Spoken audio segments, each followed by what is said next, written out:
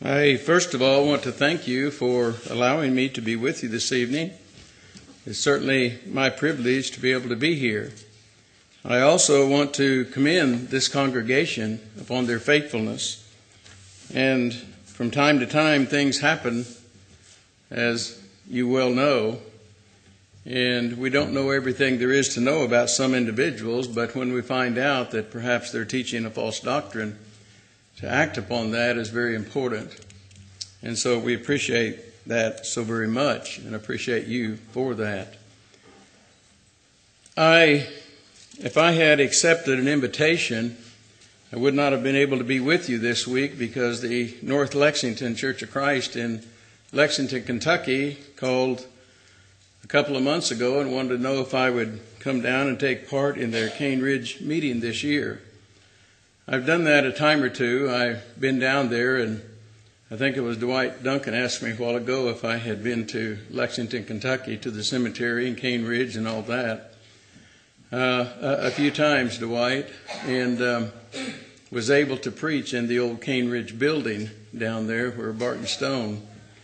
And those individuals actually started a congregation there in that area. Our study tonight is on what you would call church history, and does the church, or do we still need restoration, or something like that. I knew where I was going regardless of the title. But the fact is that the church, I want to say this first of all. There are essential concepts concerning the church and restoration. I need to define, first of all, Reformation and restoration.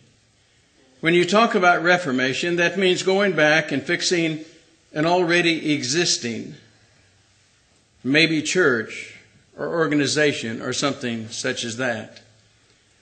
That is what Martin Luther wanted to do when he nailed the 95 Theses upon the Wittenberg door.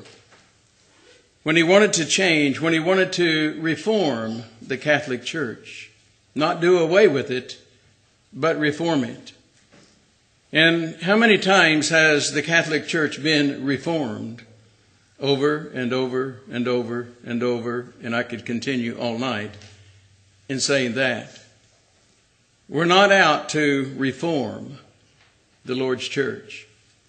As a matter of fact, you and I are not going to restore the Lord's church. You know why? It's already restored. If the kingdom of God, if the church is not restored, then you don't have salvation. If the church is not restored, then you're not worshiping properly. If the church is not restored, then you don't have the proper organization. If the church is not restored, then you and I are lost. And that's a very sad state of affairs when we think about that. So when I talk about restoration, I'm talking more of a repentance movement. The church has never gone out of existence. It's always been here in the Bible, in the Word of God. Now there have been people, there have been congregations, there have been many, many individuals that have strayed from the truth. And I thought about bringing my notes tonight concerning different areas in which the church through the years in the beginning had strayed from the truth, but we don't have all night. And so I didn't go there. But what I chose to do, I chose to say that you and I are members of the Church of Christ that began on the day of Pentecost. And if the church did not begin on the day of Pentecost, anything before Pentecost and anything afterwards that was established is not the Lord's church. And those that say, well, the church started in the days of John the Baptist. Don't you know that, Bill? No, I do not know that, because the Bible doesn't teach that. John the Baptist did not start a church. As a matter of fact, what did he say? You know as well as I'm not even worthy to tie the shoes of this man that comes here to me to be baptized. Now, I paraphrase that. But the fact is, that's what John the Baptist said. But yet many people go back and they say, well, I'm a member of that church. If you are, then you're a member of the church that came about before Jesus ever died and was resurrected. You're a member of a church in which man made because Jesus had not been coronated at that time. He had not gone to be seated at the right hand of God. And so therefore, I guess the statement is that when you and I talk about restoration, we have to talk about a repentance movement. Now, what I want to say is this, that each and every one of us as individuals need to restore our lives to New Testament Christianity. And congregations need to restore their lives and their existence according to the restoration. Now, to restore something means to go back to the original and make it exactly as the Bible describes it. The logical consequences, if we do not do that, is that we simply become a denomination. The Restoration movement actually began with New Testament writers, not Thomas and not Alexander Campbell. Now, these were good men. They were great men. They were men that you and I can look to, and we can appreciate a lot about them. But I have to establish this fact that they are not our spiritual fathers. These are not the individuals that we follow. These are not the people that we go back to and say, well, I'm going to follow Alexander Campbell. I'm going to follow Thomas Campbell. These are not people that we are to follow. Matter of fact, they wouldn't have that. They wouldn't want that. I want you to notice it really began with the writers of the New Testament in our epistles. You have your Bible, 1 Timothy chapter 4, if you'd look at that. There is, and Jesus spoke it before this. But the Apostle Paul said, now the Spirit speaketh expressly that in latter times some shall depart from the faith, giving heed to seducing spirits and doctrines of devils, speaking lies and hypocrisy, having their conscience seared with a hot iron, forbidding to marry, commanding to abstain from meat which God hath created to receive with thanksgiving of them which believe and knoweth the truth. And so therefore there was the idea there is a departure. And when there is a departure, what needs to happen? What do you expect of someone, for example, if they teach a false doctrine and they're taught differently than what they're teaching that is against the Bible? You expect them to repent. What happens when you and I sin? We go into the world and we're confronted with that sin, with the Bible, with our scriptures, first of all, and with the brethren, secondly. Then you and I are expected to do what? We're expected to repent. And so therefore, when we notice ourselves as the Lord's people drifting away from the New Testament pattern, from that which the church is won and was established on the day of Pentecost, when we drift from that, we need to come back to it. And so there is what restoration is all about. People have a wrong concept sometimes. They think it is just men. They think it's just individuals that we talk about and we have our thinking about. But really, stop and think about it. When you talk about the 7 churches of Asia, what was John talking about? He was talking about those churches doing what? Coming back to the pattern. Coming back, existing as God wanted them to exist, to live and to act and conduct themselves in the way that He chose for them to do. In other words, He said, do what? Repent. To the church at Ephesus, repent, or I'll take away from you the candlestick. He told them many, many ways. So there is a pattern for the church to follow, and there has been that pattern in every age. And I believe we can prove that there has been the church that existed, and it might be a small remnant, but there have been groups that have met and groups that have come together, and they have lived, they've conducted themselves, they have existed as the Lord's kingdom ever since the day of Pentecost. And so when you and I think about restoration again, we have to think about that church which was established on Pentecost, which has always been. And you and I can pick up the Word of God today. And we can read it, we can study it, we can know what we need to do to obey the gospel of Jesus Christ and belong to that church. Number one reason, God adds us. If you look at Acts chapter 2 and verse 42 and verse 47, the scriptures teach there that God adds us to the kingdom.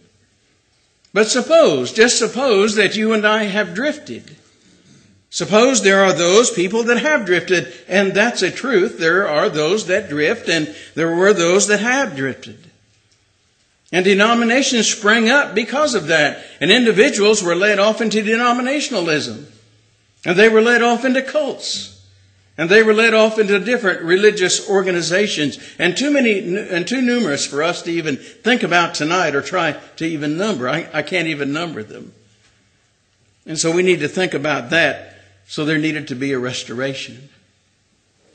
We can go back for an example of restoration to the Old Testament. To a young boy, 8 years old, Josiah. And if you go back to 2 Kings chapter 22, notice there in verse 1, Josiah was 8 years old when he became the king and reigned 31 years. Now here you have an 8-year-old child, as you and I would call them. And verse 2, and he did that which was right in the sight of the Lord, and walked in all the way of David his father, and turned not aside to the right hand nor to the left. As a young man, he didn't turn to the right nor to the left. In other words, he stayed on the straight and the narrow, following after that which God would have him to follow after. In 2 Kings chapter 23 and verse 25, we are told that he turned to the Lord with all of his heart. But what did he do? As a young man, what did he do? At 16 years of age, he purged idolatry from his country. And you look at 2 Chronicles chapter 34 and verse 3. And it talked about this young man. And you talk about young people today. Do we have young people with this type of conviction? Boy, I hope we do. Because we need those young people. We need them to stand up and to be counted. Not for us as grown-ups saying, oh, let them go sow their oats and one day they'll come back and they'll do this or that. Maybe they will, maybe they won't. But the fact is, they are responsible even at this age. And here we have this young man. We have King Josiah. And the Bible said he purged idolatry. What does that mean? He went down and he tore down those places that man had created with his own hands, the idols that they had carved out of stone, the idols that they had made with wood, and the idols that they had dreamed up in their own mind, that they ignorantly went forth and they worshipped. But it wasn't only in the Old Testament, it was in the New Testament. Remember in Acts chapter 17 in Mars Hill, where the Apostle Paul went into a community, and there he saw there an erection of all types of monuments to different gods. And then he proclaimed unto them the God of heaven, Jehovah God. Josiah restored the Passover in 2 Kings chapter 23, verses 21 through 22. And the king commanded, notice it says, all the people saying, keep the Passover unto the Lord your God, as it is written in the book of this covenant. And that's what I plead for today. And that's what you are pleading people and wanting them to do, is to keep the book. To keep the laws that are written in the book of the law of the covenant. Now you and I live under a different covenant. The old covenant's been fulfilled. That's what the book of Hebrews is all about. The old covenant has been fulfilled. You and I live under a new covenant. And that is the New Testament. The early church is clearly a model for us, that we might remain steadfast and that we might remain and do those things which God would have us to do. Another thing about these individuals that we're going to talk about just a little bit is that they were not people. For example, you take Thomas Campbell. Some people say by accident, some people say because of anger, some people say because he was a man that wanted to rebel against his Presbyterian church. But in 1806-7, when he came to America, and he left his homeland in Scotland, and he came to America, and when he arrived here, he went to the synod in the New York area. And he asked them for a writ because he wanted to go preach among the different congregations. And they questioned him on some things. They sat him down, they questioned him, and they asked him if he was going to live by the Westminster Confession of Faith. And Campbell, right away, Thomas that is, he was an educator. And it's been said that Thomas Campbell was the architect and Alexander Campbell was the one that was the builder. And I believe that to be certainly a truth from a certain standpoint. But Thomas Campbell was one that said, he said, I have been praying, I've been thinking, I've been studying, I've been reading on my journey here to America. And I believe that I should have freedom to go preach the Bible, the Word of God, not from the Westminster Confession of Faith, but the Bible. And so right then and there, they refused. They would not give him his license, so to speak, that he might preach in America. Well, he went and he preached anyway. As a matter of fact, he wrote the Declaration and Address, which I do not have time to go through all of that, as you well know. But there's one great statement that came out of that Declaration and Address that Thomas Campbell wrote. Now, Alexander Campbell's been credited with saying it, but really it was Thomas Campbell that wrote it. And as he wrote and as he told them that he had no choice but to go and to please God, that he had no choice but to go and to do what God would have him to do and to preach the way that God wanted him to preach. And he came up with a slogan, and you and I look at that today, and I think it's a pretty good slogan. The Bible said it before he said it. And the Bible said, don't add to or take away from anything God said. That's exactly what he meant. But he said, where the Bible speaks, we speak, and where the Bible is silent, we're silent. And that's a pretty good thing. That's a thought. And when he said that, they were inflamed. And they literally put him out of the Presbyterian Church. Well, in another part of the world where he had left his family, still in Scotland, and as they boarded the ship Hibernia, and as they began their journey to America, they got to Glasgow, and the ship there wrecked upon the rocks. And as that ship wrecked upon the rocks, they could not repair it. They couldn't get passage to another ship for a year.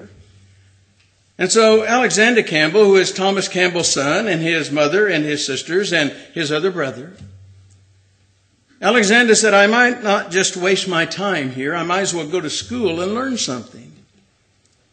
And so he went to the college, as you and I would call it, of Glasgow.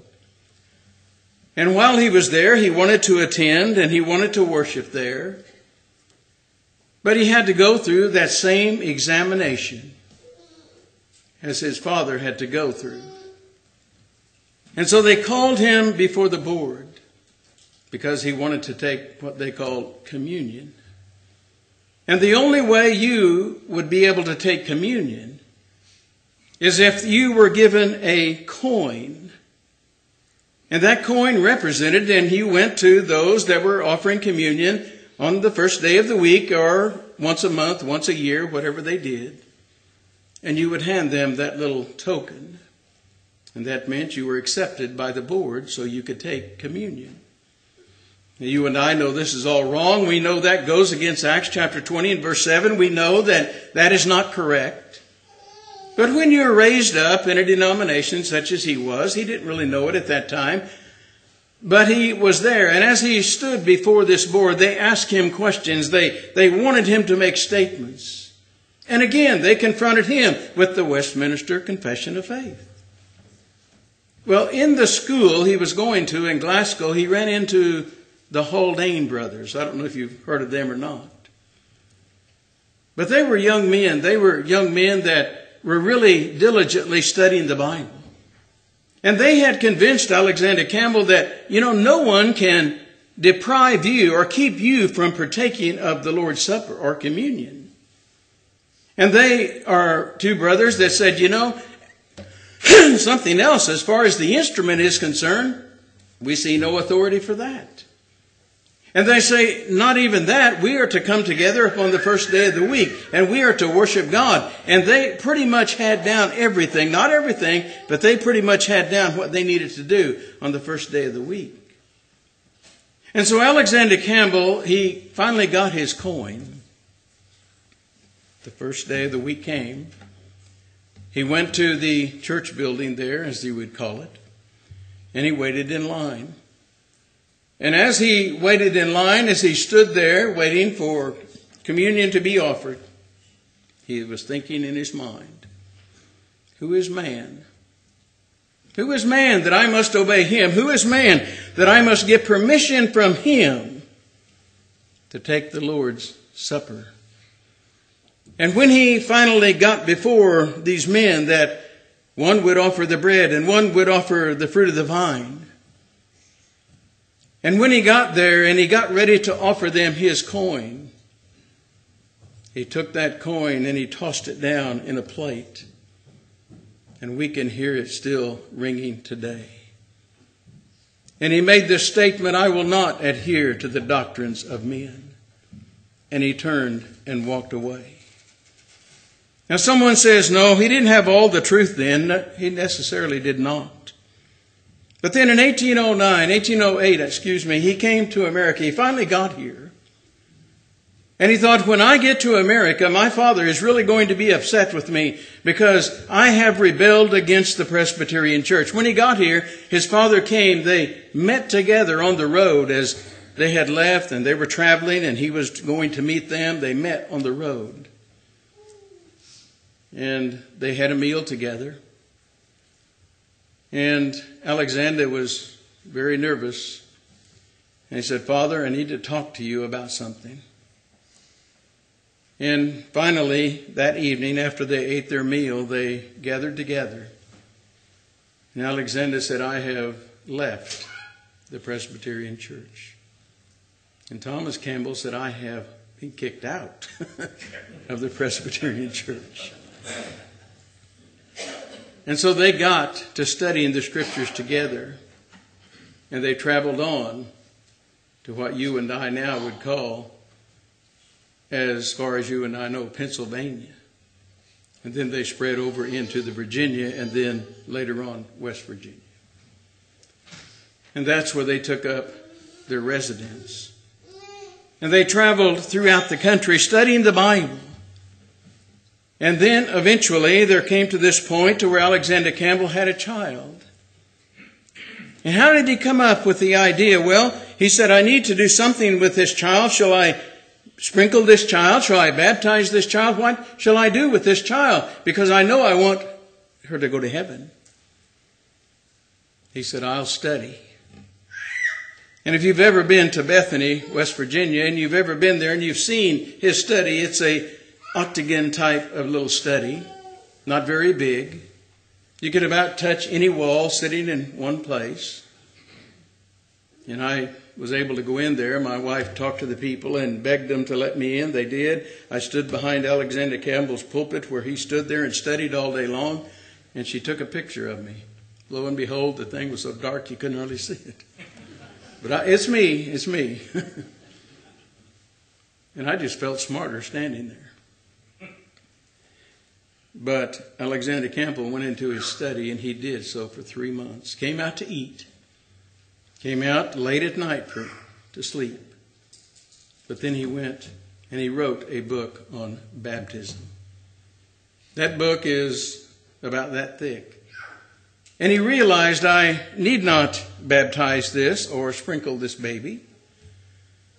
But what do I need to do? I myself need to be baptized. And he went and he discussed this with his father. They studied. He discussed it with his sister and her husband. They studied. And so here's the big question that a lot of people ask. Well, does it really matter who baptizes you? And Campbell said, well, he didn't really know, but he knew one thing, that he needed to be baptized. His father said, I know I need to be baptized. His sister said, I know I need to be baptized. And another couple that was of that local church there where he went said, we know we need to be baptized because he taught it.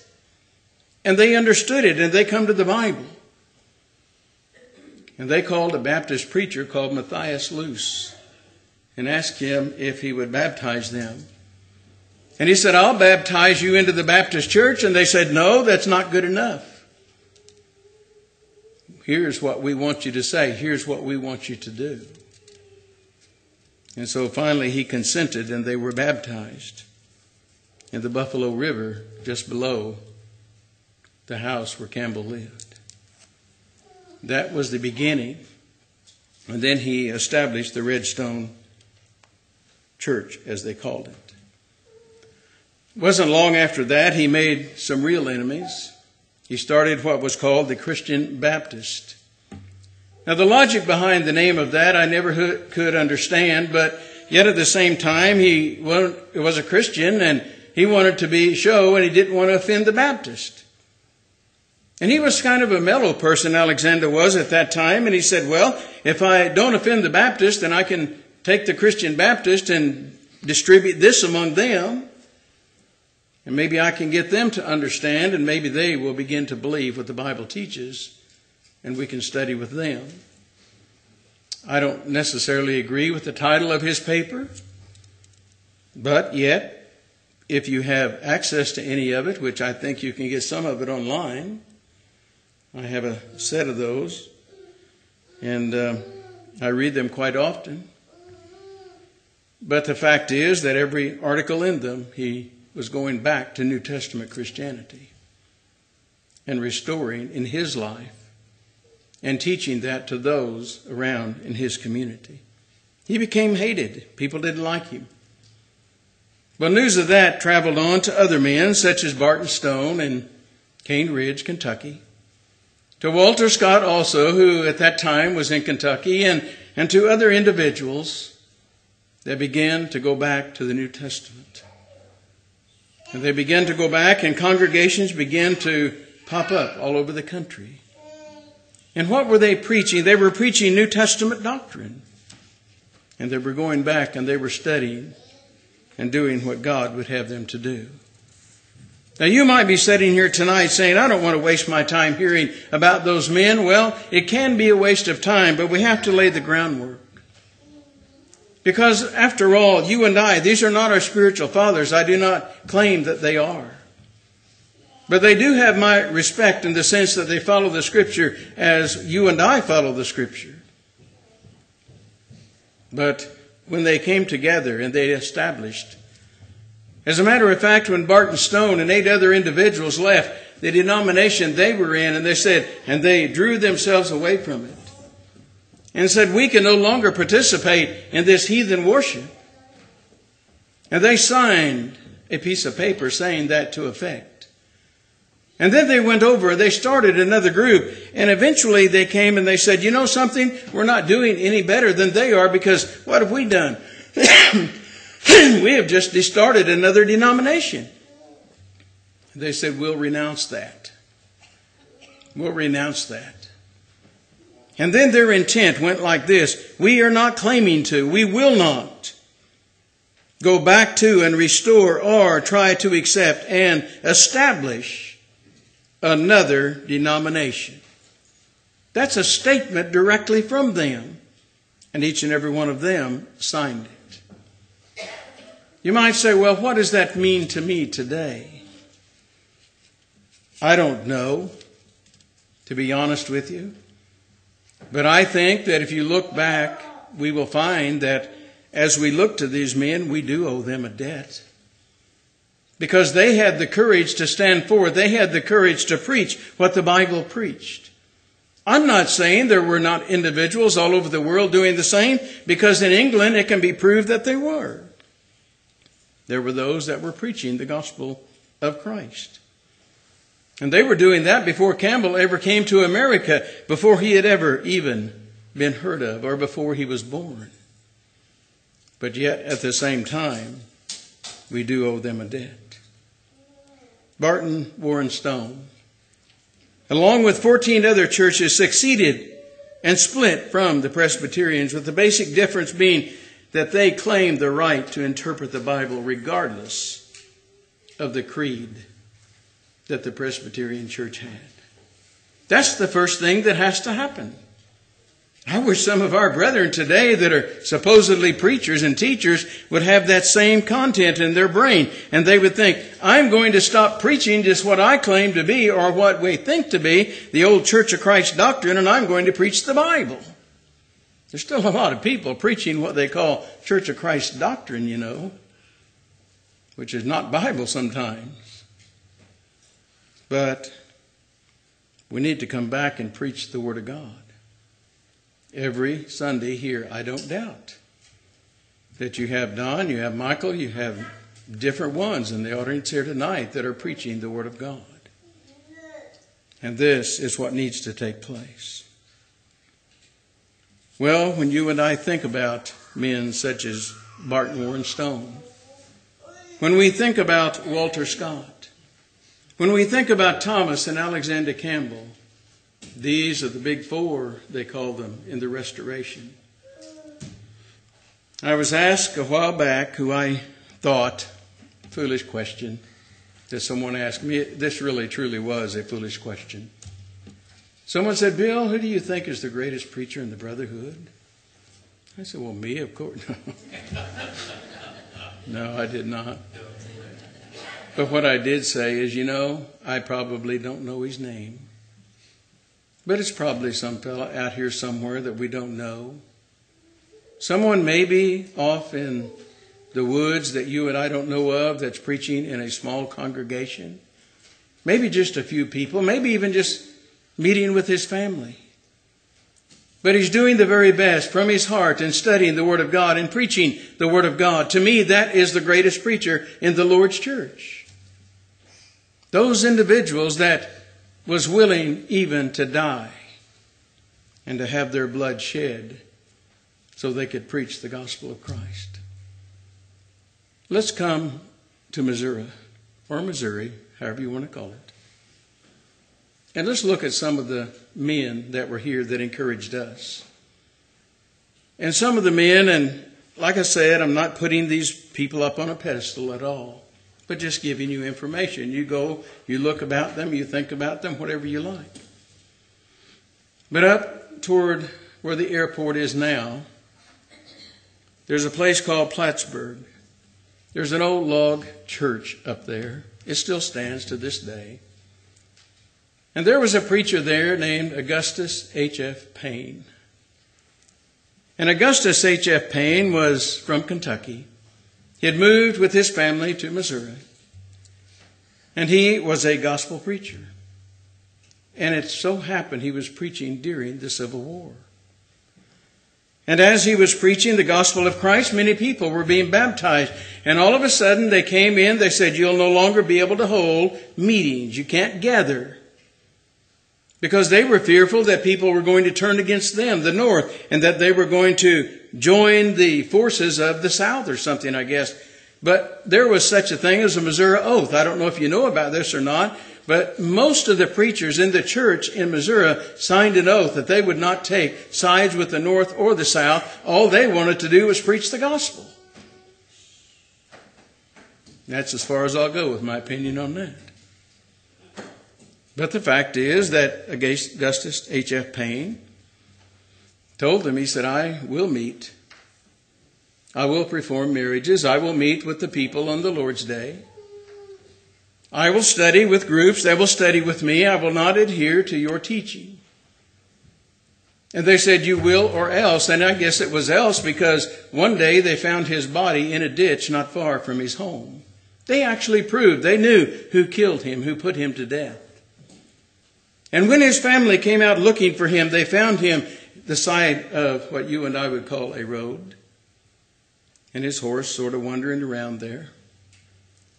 And his family said, can we take him home? Can we bury him?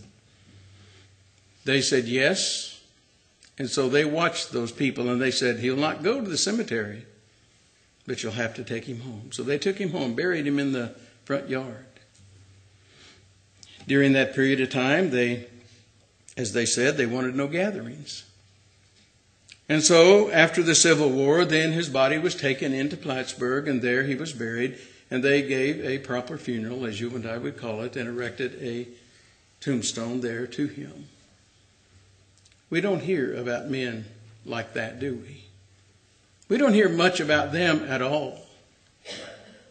We don't hear about men such as those that are going to rebel against and say, we'll follow God rather than man. You have the Moses Large, who came from Kentucky also as a young boy, who moved up north also in Platte County, and up there as his father died from smallpox, and his mother, who having 3 other children was so poor that she could not even feed her sons, Moses Lard being 15 years of age, not known for anything, not much of anything, not a Christian yet, not knowing anything about Christianity much. But Moses Lard's mother comes to him and she says, we don't have enough food for the children to eat. And Moses and his brother, who was only 1 year older than he, they said, we will leave home. We'll go to work. And then their mother wrapped her arms around them and sent them away from home. But as they got ready to leave, she grabbed them and she put in their hand a small Bible. And she said, take this. It will lead you where you need to go.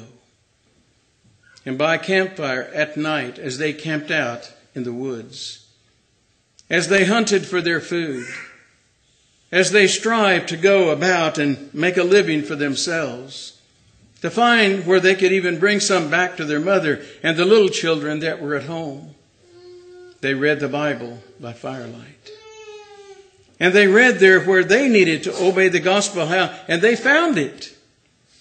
Now, a lot of people don't know this, but they read, they found it, and they decided we need to obey the gospel. And they went and they obeyed the gospel. And a man named Allen, T.M. Allen, who lived in the Columbia area, who was out on a mission trip, who many, many years older than them, was able to help them and teach them further what they needed to know and baptize them into Christ.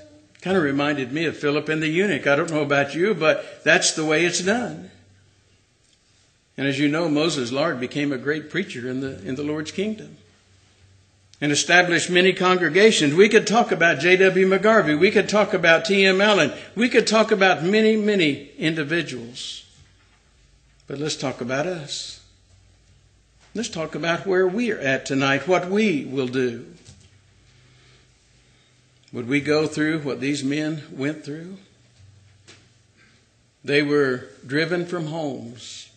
People hated them because they were turning against the tide. They were going against the denominations. And one night, when Campbell actually was coming home from a debate in Steubenville, Ohio, with a man called Sidney Rigdon.